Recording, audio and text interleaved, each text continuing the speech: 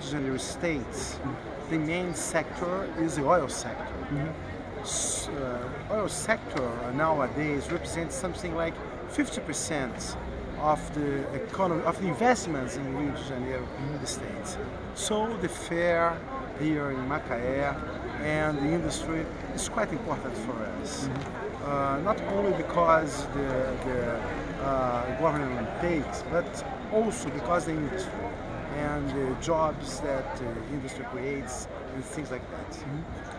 And do you see, for having so much oil production within your state, do you think is the benefit getting back to the people of the state properly?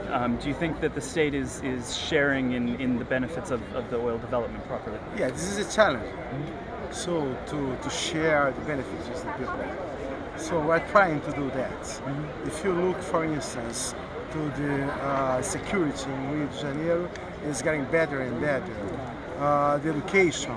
So, but I can agree with you that the main challenge that we have is to share the benefits with the people.